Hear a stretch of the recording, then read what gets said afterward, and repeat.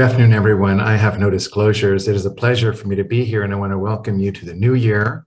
I also want to thank you for all that you've been doing ever since COVID hit and even before. It does help our patients, and I'm sorry that we can't be in person today. That's unfortunate, but hopefully this virtual talk will allow us to connect with equity, diversity, and inclusion and to discuss hopeful solutions for that in our own community and with us individually. There are professionals who spend their entire careers actually talking about and creating equity, diversity, and inclusion projects and initiatives. I'm not that person, but this presentation is very important to me because it's very personal. And I'll give you just a couple of statistics about me that makes it so. I was and still am the only ever Black man who has been a program director at this university. I have been the only surgeon at the Children's Hospital for the last 22 years that I've been there. I'm one of 4 full academic professors who happens to be a Black man at this university. And I am one of 5 academic Black full professors in the country in urology, out of thousands of urologists. And I'm one of 6 Black male DIOs, designated institutional officials, out of 1,200 sponsoring institutions. So I'm kind of a living, breathing kind of symbol of this presentation, which is really about opportunity. It's also imperative as the designated institutional official that I provide some intersection with ACGME, our GME community, and UW Medicine's mandates around diversity, healthcare, and safety for our residents and fellows and faculty. So my job today is kind of an enormous one, but we have a limited time. There are many facts that we're going to be talking about. Some problems that we have in our country and in our community. We won't be able to solve all of those, but I'm hoping that everyone will be able to connect a little bit more with equity, diversity, and inclusion through this talk and through their questions. So the key aims are to realize the historical background of racial and social inequities and injustices in the United States, which have led to health disparities for minoritized populations. And that would be Blacks, Latinx, transgendered people, handicapped people, etc. We need to determine how improving workforce diversity can mitigate health disparities and recognize what the ACGME is doing to require programs to achieve more equity, diversity, and inclusion in graduate medical education communities. We also are going to look at analyzing some solutions, but I'm hoping that people will take practical solutions and use those to accomplish more diversity to provide a better workforce in our environment. I want to remind everybody that UW Medicine's mission is to improve the health of the public. This is a singular promise and an ambitious promise to take care of everyone in the public. And that means all people. It doesn't mean part of the population. But the problem is that health disparities has historically affected the minoritized public. Healthcare disparities can be eliminated by health equity, and one solution to health equity is to increase workforce diversity, and inclusion is that tool. The ACGME mandate also talks about requiring programs to intentionally look at workforce diversity to eliminate health disparities and achieve better health equity. So that we're all on the same page, health equity, according to the CDC, is achieved when every person has the opportunity to attain his or her or their full health potential, and no one is disadvantaged from achieving this potential because of social disposition or other socially determined circumstances. And I want to remind everyone that health disparities are preventable differences in the burden of disease, injury, or violence, or in opportunities to achieve optimal health experienced by socially disadvantaged racial, ethnic, and other populations. We have to remember that minority health determines the health of the nation. And you'll see why, because minorities in this country are increasing at a pace that is outpacing the white population. And here we see from the Committee on Graduate Medical Education, of which I happen to be a member, this is the difference between present population race over the next 50 years. So if you look at the key on the right, you'll see that non-Hispanic whites made up 71% of the population in 2000, and by 2050 will make up 52.8%. And you see that Latinx in red is outpacing by 58%, and Black Americans will outpace by about it will be outpaced by about 25%. And if we look at our own corner of the world in our WWAMI states, the US Census Bureau between 1990 and 2010 had these numbers here with differences: the Hispanic population growing at 31%, Asian and Pacific Islanders at 23%, American Indians at 15%, and African Americans at 13%, and the white population at 6%. So the number of minority physicians is not keeping pace with the minoritized population growth. Statistics reveal that African Americans, Hispanics, and Native Americans make up more than 25% now. This was from 2005. It's 36% of the US population, but only 6% of its physician workforce. This has not changed. And now it's down to only 4.1% of its medical school faculty workforce.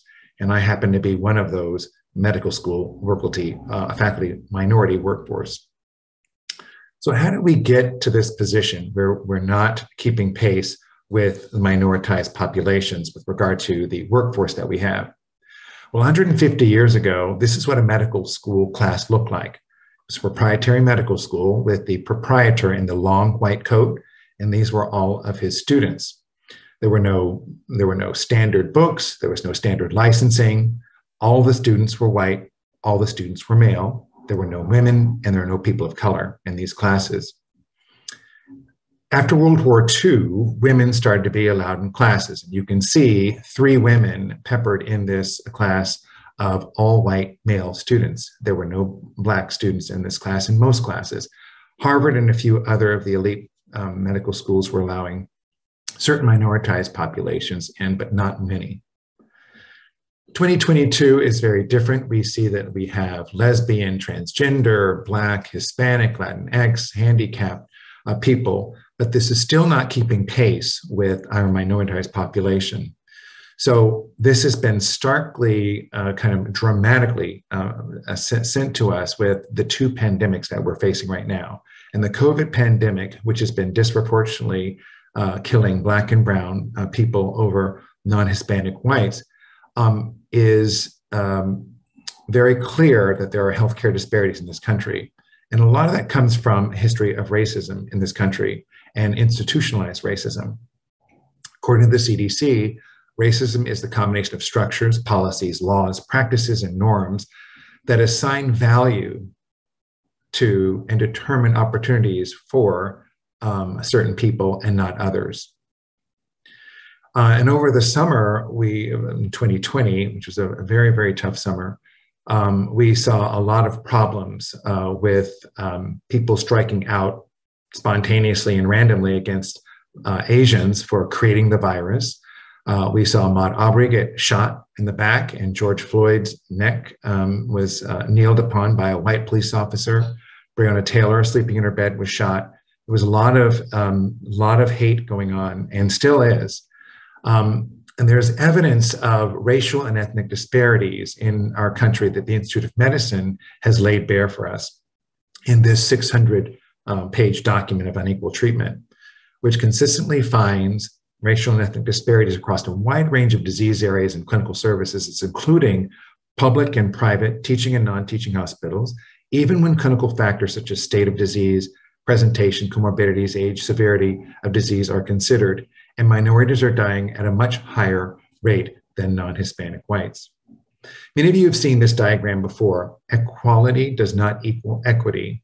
If we look at the yellow stick figures, the taller ones perhaps having more privilege than the shorter ones, and the green boxes kind of establishing resources.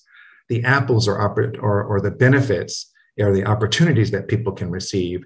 You see that if the resources are equally distributed, then not everybody can reach the apples and gain the benefits. But if we have equity where people who are not as privileged perhaps, or don't have as many resources, are resourced better, then we can all share the apples in the tree and the benefits of our society. Well, there's been some attempt at kind of equalizing medicine and the access to medicine in our country. About 100 years ago, Theodore Roosevelt called for a national health care reform. And it wasn't until many presidents later, and President Obama in 2009, was the Affordable Care Act passed. This brings together politics and race and healthcare. It's interesting that the US is the only high-income nation not guaranteeing healthcare for all of its citizens. And what's interesting about this word citizens is that Black people in this country were not considered citizens until 1865. And so there was from slavery, there was a lot of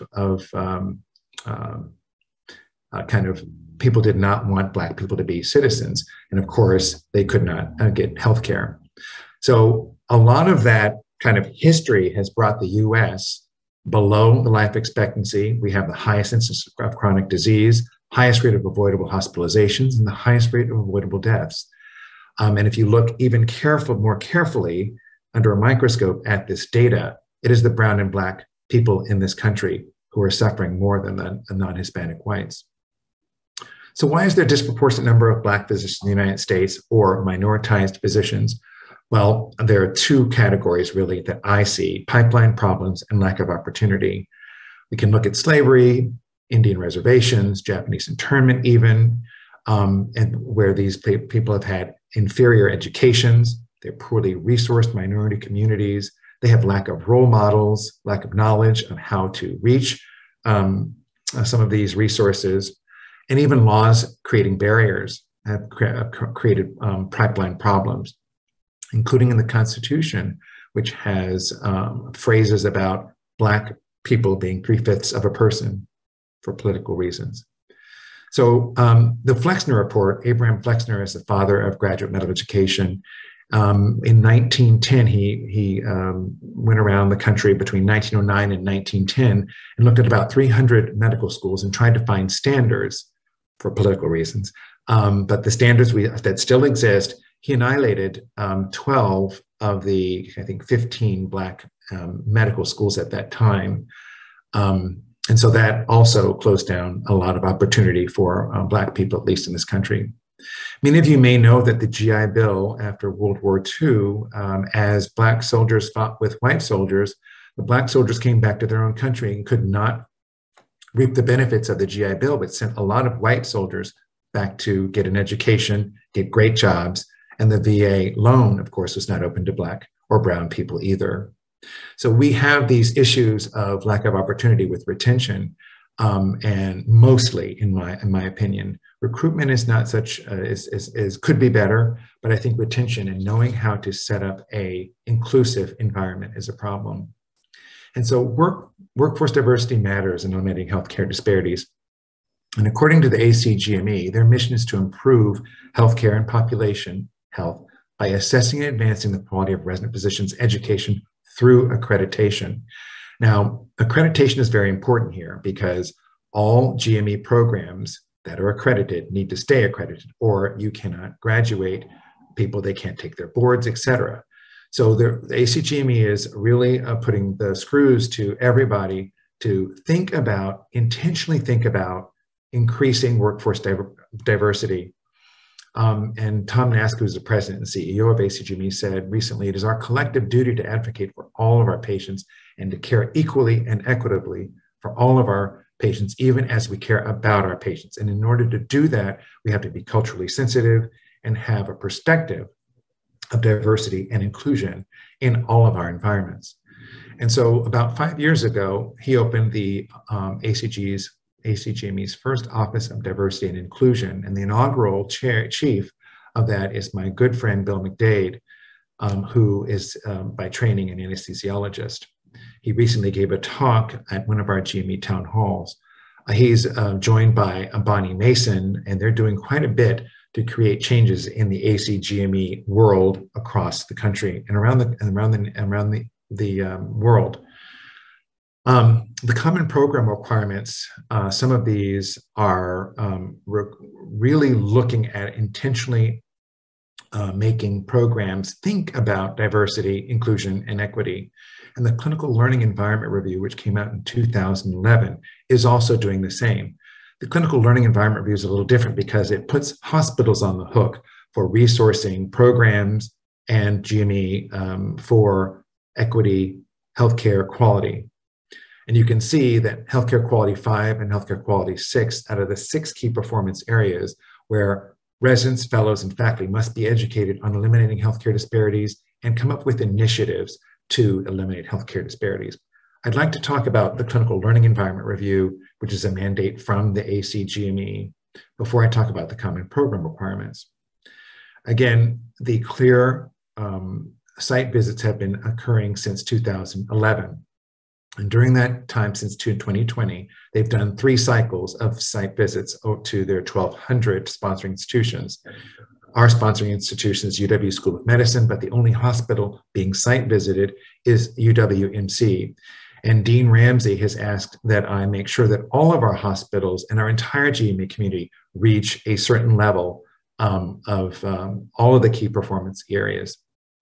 With regard to the 1,200 sponsoring institutions that ACGME has looked at, you can see that in cycle 1, 96.2% of all sponsoring institutions did not appear to have systemic approach to eliminating healthcare disparities. 3 years later, for cycle 2, the same thing. By cycle 3, you can see that 20% of all sponsoring institutions site visited had developed some systemic approach to eliminating healthcare disparities. So I think that this is brilliant what the ACGME is doing, moving people and educating our future physicians and workforce about healthcare disparities. And I think that it's really important that we know that we don't really lack diversity in this country, as I showed you in the slides before. What we do lack is equity and inclusivity because of our country's history of institutional racism and laws that protect those who call themselves white. And I would say that the Institute of Medicine has let out this foundational principle. Health disparities exist because we lack the societal will to view them as a form of unacceptable healthcare quality deficiencies and apply an equity lens. So the ACGME does not expect programs to do this all at once. What they want is to see intentional and sustained efforts in reporting in their ACGME data system. They also do not want to see one-time single events and people are done. They want to see long-term initiatives that have results and result in better workforce diversity and decreasing healthcare disparities. Now we're going to look at common program requirements. The first is 4B6, which has to do with recruitment and retention. These are for all programs that it is important for all programs to engage with and partner with their sponsoring institution, that would be my office, to engage in practices that focus on mission-driven, ongoing systemic recruitment and retention of a diverse and inclusive workforce, which includes all trainees, faculties, administrative, and leadership staff. You can see here that the ACGME has been really looking at this.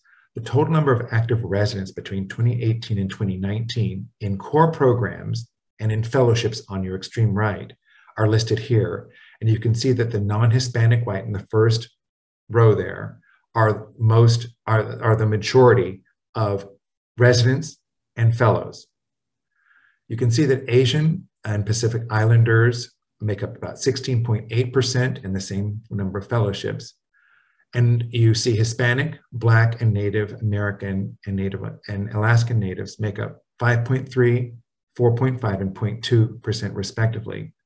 But if we look closely at the US 2020 census, we can see that Hispanic population makes about 18% of the entire population, but only 5.3% of the physician workforce.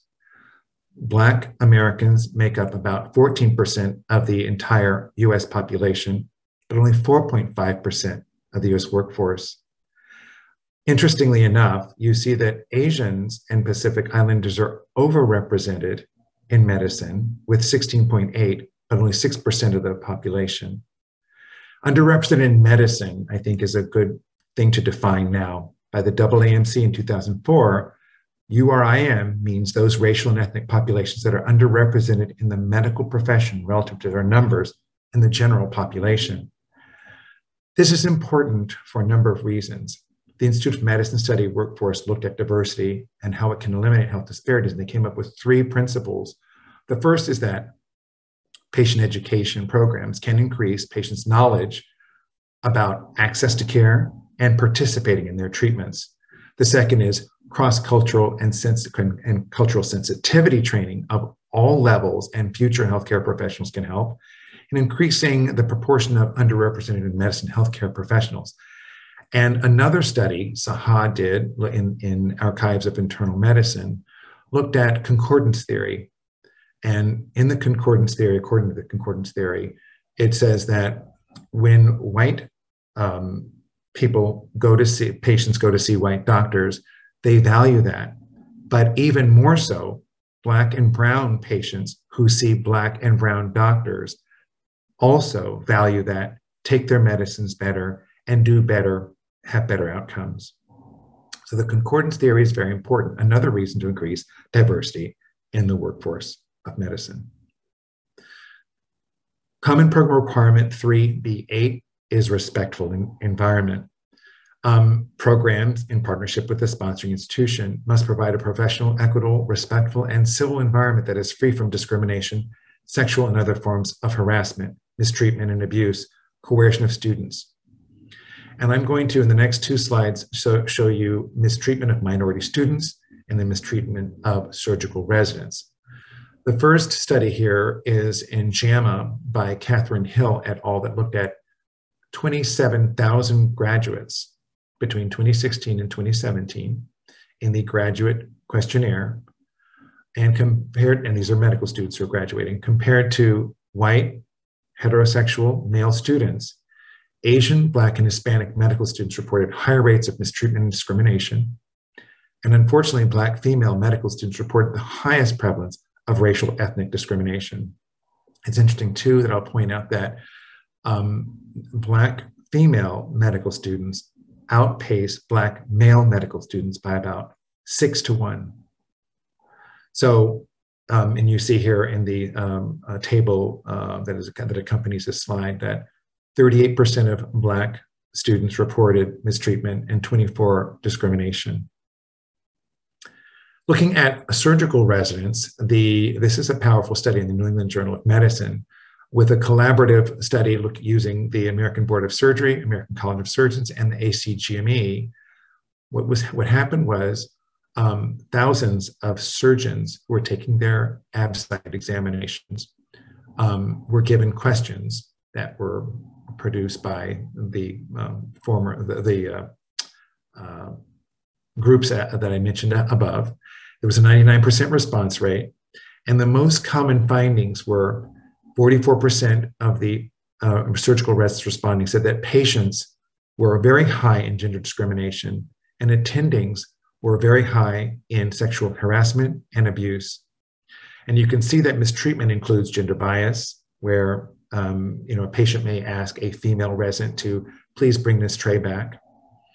Racial discrimination, physical or verbal abuse, and sexual harassment. If we look at racial discrimination, you see that 71% of Black surgical residents responded they had experienced racial discrimination.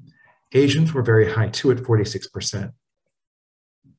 These kind of bad experiences that these surgical residents have cause burnout, depression, alcohol abuse, cynicism, and medical school attrition.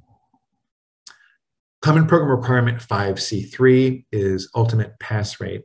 It used to be that the ACGME looked at the first time pass rate, but they've changed this because they have shown that 66% of the medical students in the US come from families in the top quintile of household incomes.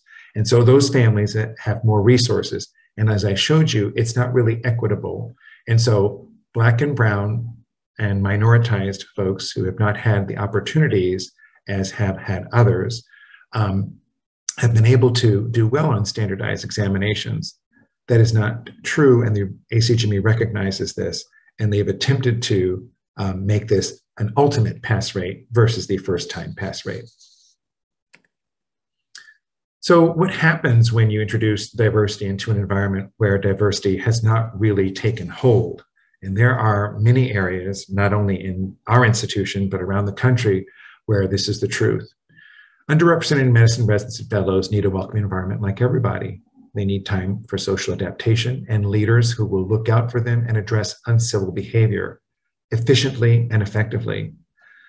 On the mistreatment we were talking about. There is a reduction of environmental triggers that feed the imposter syndrome when there is implicit bias, discrimination, and devaluation of people of color or people who may be different from others on the team to make them feel that they are not wanted.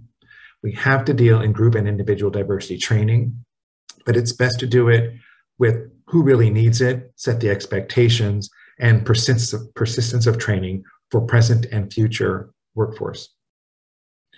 There are a lot of barriers to achieving successful diversity, and they're all listed here. It's lack of leadership, the challenge of trying to develop an institutional culture of inclusion in one where it hasn't been and hasn't historically been, the challenges of modifying current recruitment practices, implicit bias, not being the members of the selection committee not being trained in this, and lack of knowledge of how to support diversity in a learning environment. And the most important thing is here, diversity cannot be a one-dimensional initiative because it typically fails. UW-GME has a new mission statement, and it comes from the root of UW medicine to improve the health of the public, which is ambitious. But we've added, by fostering the professional growth of physician leaders within a supportive and dynamic culture of learning, building the foundation for a workforce that represents and enhances the communities we serve. And we've done quite a few things since Anna-Marie Kause presented race and ethics and equity in 2015. Anna-Marie Kause is the first woman president of UW, the University of Washington. She's the first lesbian at the University of Washington. She's the first immigrant of the University of Washington. And she is very committed to diversity and inclusion at this university. Back in 2015, I invited, required, all program directors at that time to take a 4-hour training by Robin DiAngelo, who just published White Fragility about 2 years ago. It's a fascinating book. I would encourage anybody to read it. We have a GME commitment to diversity on our website. I have charged the GMEC EDI Equity, Diversity, and Inclusion Subcommittee that Daniel Cabrera chairs. We also have a Graduate Medical Education Committee CLEAR Subcommittee that Dr. Lindy Strizich chairs. We've had various town halls over several years now. Bill McDade from ACGME, Dr. Cora Dudu, Black Men in White Coats, Picture Scientists with panel discussion on gender discrimination. This was about women, discrimination of women in medicine and science. There are a list of things that we have here. I would encourage everybody to go to our website, look at the equity, diversity, and inclusion resources that we have there. Be familiar with our updated concern reporting tool, which is reviewed every week, and we get back to people about these things. And we've also expanded our wellness services because there's a lot of burnout, particularly now. So that leads me to what you can do. There's a lot you can do because it's been shown that physicians lack empathy around these issues. Stereotyping, biases, and uncertainty on the part of healthcare providers can also contribute to unequal treatment, and many studies have shown this. So we need to improve our workforce diversity to increase health equity. And so recruitment and retention by intention is something that ACGME is asking us to do. And I'm going to very briefly go through these 5 bullet points here. Setting diversity as a priority is important for programs, particularly during this time of recruitment and interview season. The clinical learning environment is not a space, it is a process of how the space does business. And I'm wondering what you would say about how your space is doing business. How are you all doing with regard to working together to make an inclusive environment and to make medical students interested in your program, not just because of the wonderful work you're doing, but because of who you are and who you want in your program? I put this together. I saw this slide of potions and lotions, et cetera, and thought I'd put together, some solutions here. Commitment to an inclusive environment is very important. Educating and teaching everybody equitably and realizing those individuals who need more attention to learning. Timely, truthful feedback and honest evaluations, and feedback should match the evaluations. This is how we avoid discrimination, how we avoid mistrust. Empathy, Brian Stevens, in his book, Just Mercy and Movie, talks about the lack of empathy, which is why diversity is such a bad word to many people. We lack leadership in many areas of this country with regard to diversity and improving inclusivity. And the intentionality and effective recruiting for your department needs to have leadership. It needs to have groupthink and timely projects that will help. The NRMP is one way we get residents here. And we should seek out underrepresented in medicine residents who are what we talked about in previous slides: Black and brown people, and Asian, Alaskan natives. Those are the people we should be seeking for diversity, to increase the workforce diversity. Do you have a diversity mission statement on your website that would acknowledge and reflect what you believe? Are you participating in the network of underrepresented residents and fellows in their town halls and their education? Are you reading on your own? I'm reading 1619 Project right now, which is unbelievably good. Are you attending the Student National Medical Association, as Howard Chansky, the chair of orthopedics, did? Orthopedics is the whitest surgical subspecialty of all. It has so few minorities in it that the American College of Surgeons is thinking about really coming down on them to really look at diversity. Speaking about the network of underrepresented residents and fellows, I was very happy to be able to start this group about 14 years ago. Some of the Black students from UW School of Medicine came to see me about, when I was associate dean, starting a diversity and inclusion group led by residents. And I, of course, said yes. And they conduct lectures. They've been incredibly important in our recruitment, holding 600 people for a town hall.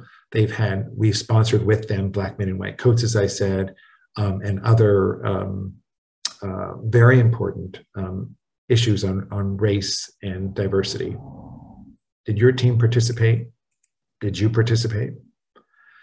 And then what about this idea of holistic review? This is recommended by the AAMC, who says that we need to really look at the personal statements, because it's very easy to do a filter of board scores and take out the lowest scores and not even consider some of those people who may not have had great standardized test scores.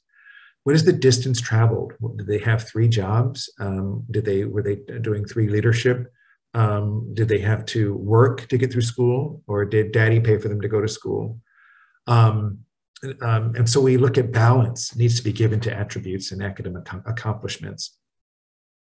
You can't change the results if you don't change your mindset. And I think that looking at our interviewing practices, we need to train faculty and residents about implicit bias when we're looking at a group of residents.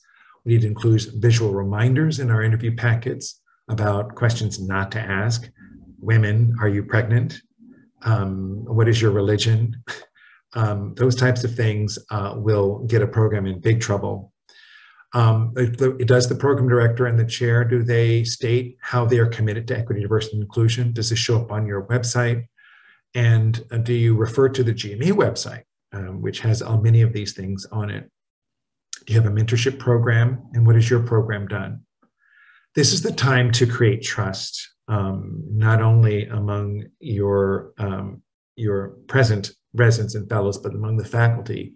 This is not a one-time deal. This is a year-round, sustained process where you look at your equity, diversity, culture, You do bystander training and interventions against microaggressions and overt discrimination.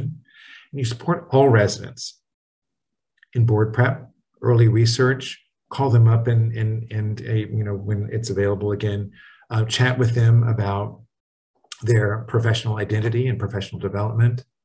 And most importantly, I think we are seen as the ivory tower here at UW, and we don't reach out to our communities. I'm very proud of Dr. Estelle Williams, who is in charge of Doctor for a Day, where she reaches out to high schoolers to bring them to them lectures and Black, brown, and white and Asian doctors to go into their high schools. We're not doing as much now because of COVID, but it's very important for Black and brown people and people who are not represented in medicine to see themselves one day being a physician or a scientist or a researcher.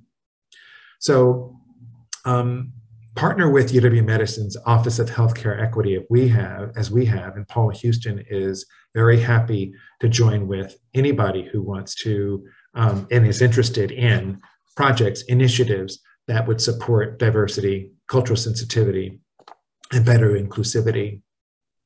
And I want to leave everybody with a challenge to be sure that we're all working together, but also teaching ourselves and not depending on our Black and brown colleagues to train us or educate us. And Mahatma Gandhi said, our ability to reach unity in diversity will be the beauty and the test of our civilization. So I thank you for listening, and I will take any questions. And I'm sure Brooke would want me to show this here for an evaluation. I'm not sure if I show it now or later. So I'm open for questions. I also want to thank Brooke, who's been amazing, and very patient with me and very kind host, as well Dr. Tsang and Dr. Schertz. Thank you so much. And I also want to thank Dr. Baird, who has been a great chair. I would like to start with a question. First of all, I want to say thank you on behalf of the JEDI committee, which I have the pleasure to chair. This has been an amazing list of to-do that you have given us. We have a lot of things already going on, but this is definitely very inspiring, very well-centered, and definitely is giving us a better roadmap of the things that we can do. So I wanted to say thank you, first of all. And then I wanted to get a bit more of your ideas in terms of recruitment, which is something that we are actively doing. And one thing that we are doing is trying to make a kind of a booklet for search committees. So that's something that you had mentioned as well. But the other big thing that we have more trouble with is reach out.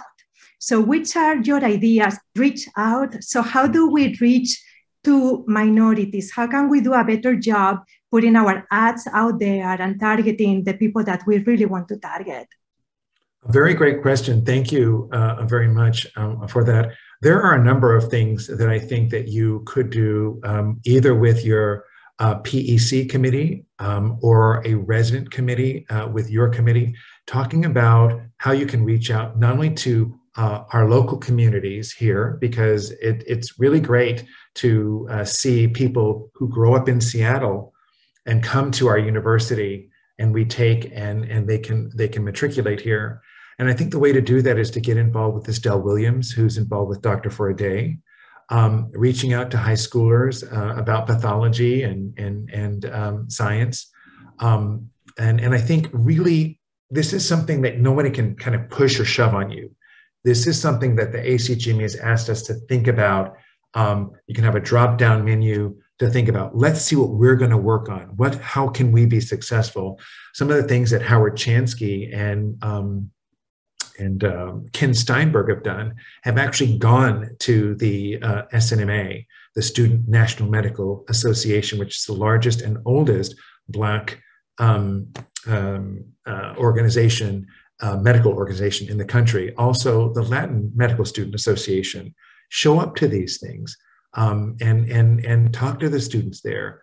They would be thrilled because there are very few faculty who show up. They see residents, they see medical students. But I think if you campaigned at these places with the Stanfords and the Harvards, we could do a much better job. So, I would say, think about what you want to do, put your resources toward one or two things, and really dig into those. Get everybody involved. Try to find out who will not only volunteer, but assign people things that that can be done. I mean, it's very easy for me to say we should do this, and this, but I think really individualizing it and putting your fingerprint on it as your department would want to do is the best thing. And involve your residents. They are very nimble at this, I think. Thank you. And for faculty recruitment, any suggestions? Thank you. For faculty recruitment, I know that Paul Ramsey, Dean Ramsey, has required implicit bias training for any chair that is being sought for this university. And in so doing, when I first started, and I know that Dr. Alpers and Dr. Upton saw no Black chairs. Now we have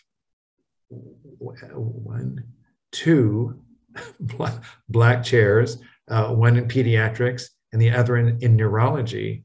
And so it's fascinating to see how when you really cull and comb the surface, just go more than the surface, that you can really get candidates who are qualified and exceptional. But you really do need to look, and you really do need to be educated and have a different mindset when you're doing these things. And it's the leadership. Those leaders at this institution will help change our environment here. The question is basically that Seattle has seen a huge increase in the cost of living over the past decade. In fact, cost of living was cited by interviewees as one of the main drawbacks of our program. In terms of residency recruitment and creation of a diverse workforce, what is the GME doing to make living and training in Seattle a viable option for trainees coming from less privileged backgrounds?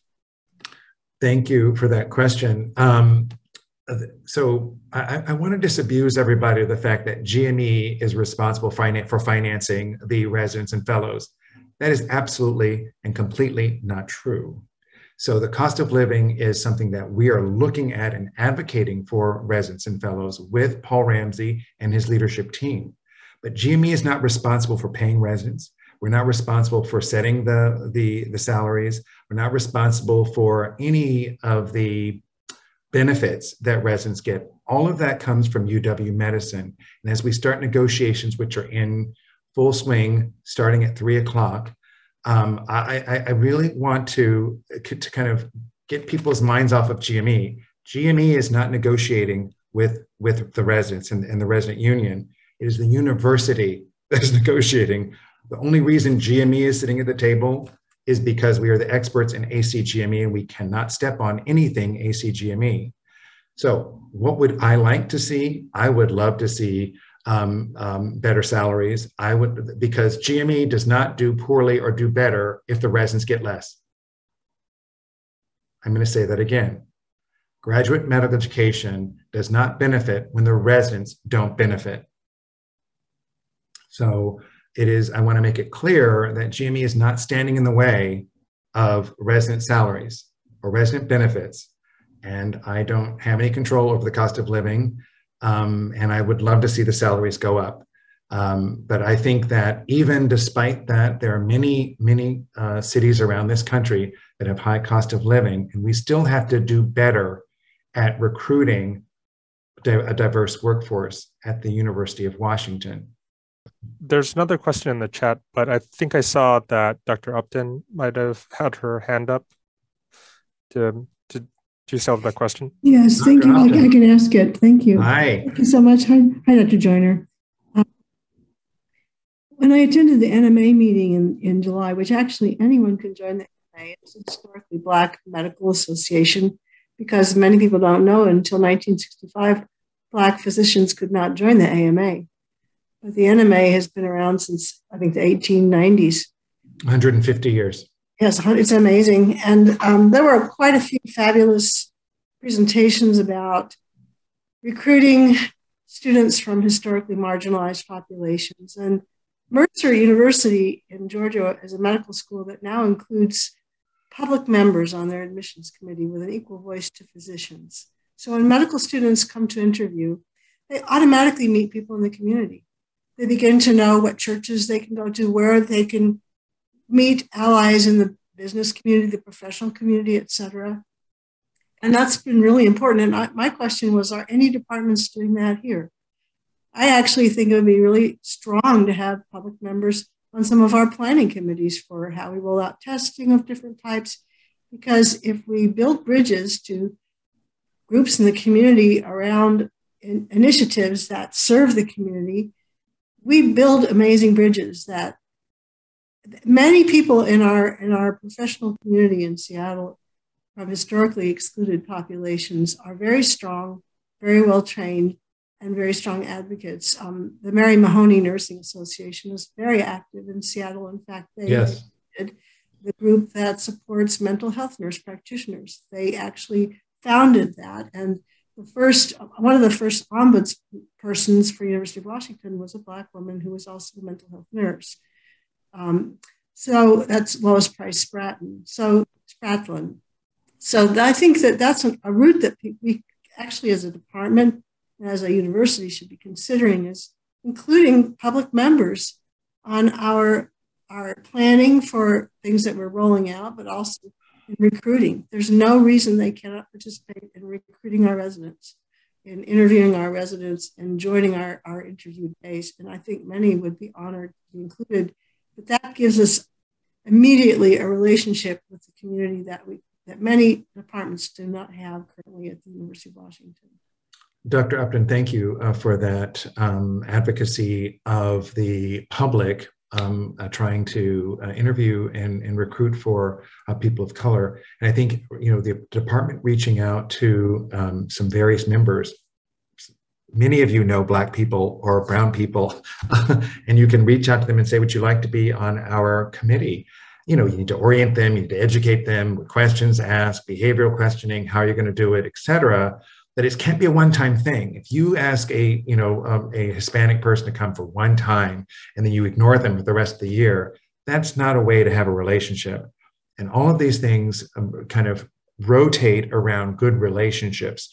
And so I would say, if you're going to start that relationship, make sure you persist in it and make it a healthy one where you're not using somebody, but their contributions are valued and you value the relationship. Other questions? So Dr. Joyner, I'm just reading out some of the stuff that's in the chat. Sure. So you clearly point out that the pipeline issues as a critical component of meeting our mission in achieving diversity and equity. Is there a role for the School of Medicine to build a relationship with one of the historically Black universities or colleges in order to develop opportunities to expose or encourage these experiences for students?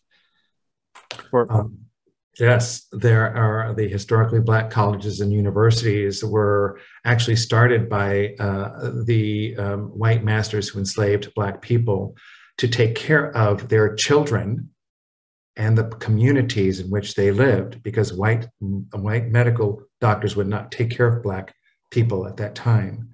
So that's just some history and background. But what I would say is that absolutely reaching out to the historically Black colleges and universities is something that several of the departments have already done. And it would be, I'm sure that Dr. Upton, Dr. Alpers have friends in these universities and can reach out and try to establish relationships whereby you're inviting some of their medical students, you're to come and do some observerships. Not now. We'll be sending out a travel restrictions for GME tomorrow. Sorry. But, when we open again, make sure that, but you can't do that when COVID stops. You got to start now. Hey, when COVID ends, I would love to invite some of your medical students to come see what we're doing in pathology here at the University of Washington. What do you think? And then set up a process. Make sure you push it through our office to make sure that we're doing the right thing. And then keep the relationship open. I think that is a wonderful idea, and certain departments are already doing that. Thank you for that question. Can I ask, you had mentioned that the ACGME was looking at ultimate pass rates versus like first-time pass rates. And I think, a lot of people might, or some people would say, or might be concerned about like the pass rates for boards, given that somebody might be struggling with kind of being able to pass, their USMLEs, et cetera. What would you say to that? And is that something that people should be looking at in terms of like residencies or fellowships? That's a very good question. And the ACGME has realized that, number one, MCAT scores and USMLE scores predict board passage rate. That is true. And what I mentioned to you, that 2/3 of medical students in the United States come from the families that are in the upper quintile of household incomes, those folks get resources. And many of the students who get through medical school and get from undergraduate and have had really hard roads to travel, they can get through. But they may need extra resources to do so, because they haven't had the money to go to the Kaplan course, or to take this course, or to have a private tutor, or those types of things. So I think that if we recognize those early, we have a learning specialist in our GME office that can help. We certainly want everyone to pass their boards. It's the goal of residency and a fellowship. But I think what the ACGME has realized is that first-time pass rate, giving a citation to a program, is going to say, okay, my filter is at 250. I don't want anybody coming here from 250. Well, all the 250s aren't the best doctors. So I would say that 250 is a great score, but it certainly wasn't my score. And it wasn't 250 back then. It was different, I'm sure, 35 years ago.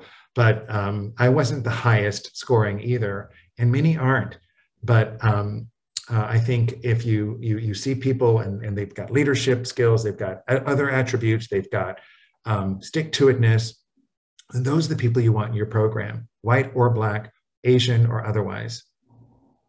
I have a question here. Does UW randomly and independently sample minority applicants at different levels who interact with us? And then also the disparity begins much before ACGME at medical school and earlier.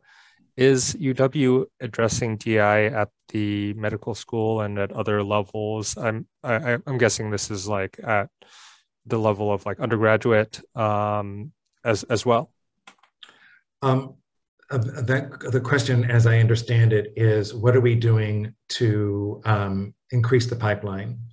And I will tell you that UW could be doing a lot more. Doctor for a Day is one way of getting to increasing the pipeline and letting minoritized folks know that they are important and valued.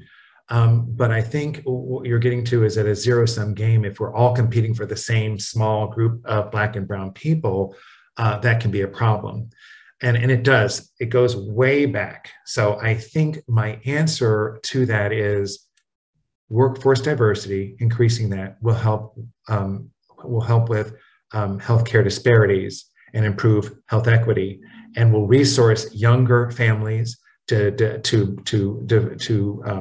raise children, Black and brown children who are interested, have the resources, can make the money, et cetera, have mentors, et cetera, to get in. And so this is not going to take, a year. This is going to take years and persistence and sustaining this because the pool is small. And when I say that, I'm one of 5 Black male DIOs in the country of 1,200 sponsoring institutions, I'm 60, and that's disgraceful, basically, in my opinion. That shouldn't be. And a lot of that is poor opportunity and many of the historical things that have happened previously. It's not that we have lack of diversity here. We don't have lack of diversity in this country. And I just have shown you that 36% of the population is now Black or brown. And still we have this dearth It's being given opportunities and being given resources and being given equity, where I think a lot of Black and brown and lesbian, transgender folks can be more in the mix of our workforce. Can I ask a question, Hamilton? Dr. Joyner, this is Nadeem Zafar from the VA. Hi. We talked about Mercer and contacting other feeding institutions, potentially getting partnerships. But before doing that, I would also consider partnering with our own high schools in the city. For God's sake, they need to come and they need to visit us to see what we do out here, and that they are so welcome out here. And if there's disparity within school, the school that my son went to is one of the best schools, and it's a predominantly white school. So I think that's a very low-hanging fruit that we must address, we must approach, and then because there's a lot of disparity at the school level in the city. And that's something which can be very, very useful for bringing talent down the line and loyalty to the system, respect for UW, and all of that, basically.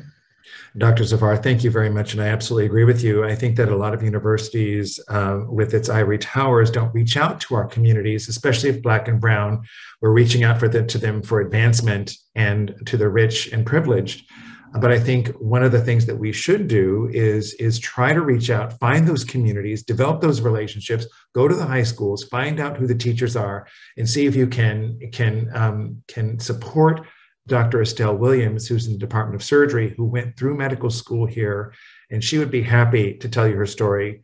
She did not come from rich parents. She came from a very, very poor California city, and made it through opportunities and working really, really hard. And she is giving back in big ways to our communities here and to bringing up young junior and high school boys and girls in minoritized high schools to make sure that they feel valued and they feel resourced and they feel cared for. And that's the way to develop our community around here. I've been involved in many Dr. Forday. I've given lectures there. I've shown how to use an ultrasound, and showing up and just making sure that people see that there are others like them. And I think that is very hard for majority whites to understand. Why can't you just pull up your bootstraps and get going? Opportunities and historical issues have caused a lot of problems in the Black and brown communities in this country, and not recognizing that is a big problem. So, and thank you for that. The final thought on this one is it's not just the medical school. We are also going to be terribly short-staffed for our medical technologists, other ancillary fields. And I think that a holistic approach can help entire healthcare infrastructure. And eventually some of them will come up, these medtechs will come up to be pathologists also. I absolutely agree with you. And I think the goal is to get people to where they want to be, and to the height of what they want to do. Not everybody has to be a doctor, but researchers, PhDs, scientists, technologists, they would even get interested in IT. But I think seeing people who care about them, and I think that is, one of the reasons that we all went into our specialty. A urologist cared about me, and I felt that, and I liked urology, obviously. So that's what I chose to do. But it really is about a personal connection. And I think that's what we all should all reach for. And I really appreciate all of your questions, and I want to respect your time. So if there may be one more question, I'm more than happy to answer it. And thank you for all being on camera. I told Dr. Tsang earlier that a lot of these lectures are given and everybody is falling asleep or not paying attention. And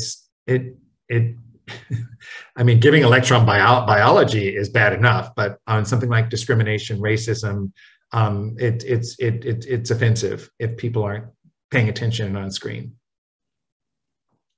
Anyway, other questions? It seems like a lot of the questions in the chat are somewhat related to each other. I was looking at Dr. Cookson's question, Dr. Alper's comment. So I don't know if maybe I can tie them together for the purpose of time, but is it helpful to, you talked about the pipeline, and I was more familiar with gender pipeline when I was a graduate student and haven't linked into it that much, in terms of who gets R01s or who goes to graduate school, who graduates graduate school. Is it helpful to think about that based on the data and numbers, or should we just broadly hope to make a difference in the way we think we can? Dr. Eckel, thank you so much for your question. And this is a really good, nuanced question. That question has led to the status quo over and over and over again. Let me tell you what I mean by that. Everybody wants to see the data. The data is quite obviously out there. It is very starkly, dramatically out there. And I think that if we all individually put our minds together and then think about what we can do, the you in all of this connection is going to be what's most important. And so talking about increasing the pipeline for Black and Brown folks and for women and for men in gynecology, OBGYN, if you will, because they have a hard time getting men in OBGYN, for example. That would be diversity in OBGYN. But I think that, the data is there. And so if you continue, there's more data, and more data has been something that has crippled our initiatives with more money and resources that could be put toward Black and Brown people in this country rather than more data, more data. I hope that comes close to answering your question. And if not, I'm more than happy to have you clarify.